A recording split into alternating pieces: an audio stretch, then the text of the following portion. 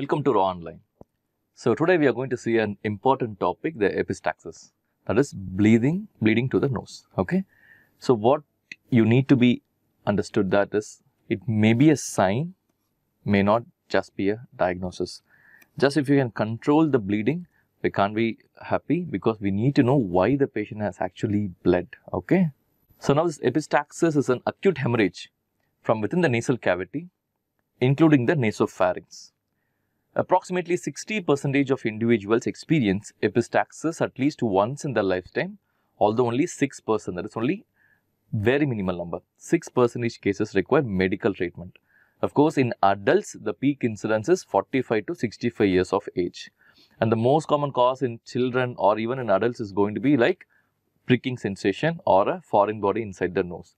In extreme adults, like more than 60-65 years, the use of anticoagulations also forms a big role. Okay. So coming to the basic anatomy, the vascular supply of nasal cavity forms from terminal branches of two high pressure systems, that is the internal and external carotid arteries. Okay. So that is why this epistaxis becomes very important, because these are two high pressure systems and they get anastomosed at one of the terminal areas, that is your nasal cavity, and from there if a bleed occurs, it's going to be very significant. And the majority of epistaxis, nearly 95%, occurs on the anterior nasal septum at the region called as Little's area. So this Little's area is supplied by Kesselbach's plexus. What is that Kesselbach's plexus? It's a network of vessels formed by three large thin walled arteries, that is the sphenopalatine artery, anterior ethmoidal artery and the superior labial artery. So now this you have a cross section there, and to divide to be an anterior and posterior, you have this bony aperture part.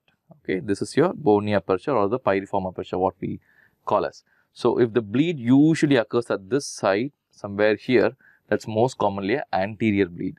If it's occurring very deep into it, it's called as a posterior bleed usually. But there is no clear delineation between an anterior and posterior bleed as far as the area is concerned. So if you can see, there is an anterior ethmoidal artery and there is a superior labial artery and there's a sphenopalatine artery. So this part is called as the Kesselbach's plexus or the Little's area. So if you can see that the superior labial branch, that is this comes from the facial artery, which is a branch of, again, at one of the branches of external carotid system.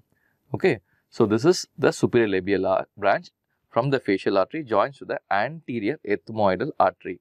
So this is the anterior ethmoidal artery. This comes from ophthalmic artery. This comes from ophthalmic artery. So this ophthalmic artery,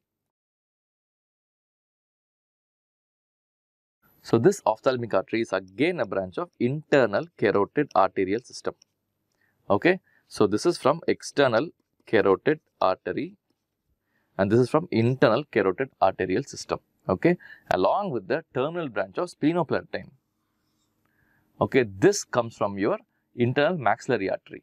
Internal maxillary artery, again it's going to be one of the branches of external carotid arterial system only. Okay, so this area is one area where the internal carotid artery and the external carotid artery comes together and gets anastomosed. Okay.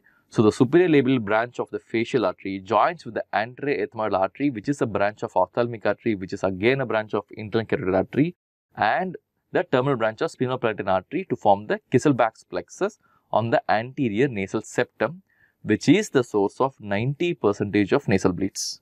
And this can be easily visualized with your anterior rhinoscopy itself. Whereas the posterior bleeds are concerned, the more likely is the sphenopalatine artery, which is of course the terminal division of internal maxillary artery, which is again a branch of external carotid arterial system.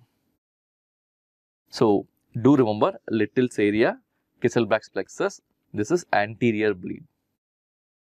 So here you will be able to see your Kesselbach's plexus, that is the Little's area, along with that the posterior epistaxis area, that is called as a Woodruff's plexus.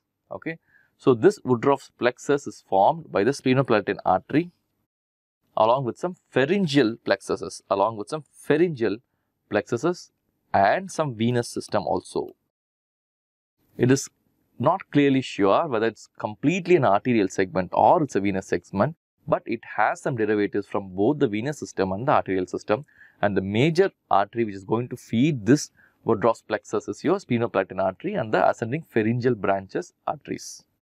So this is the most common site of posterior bleeding.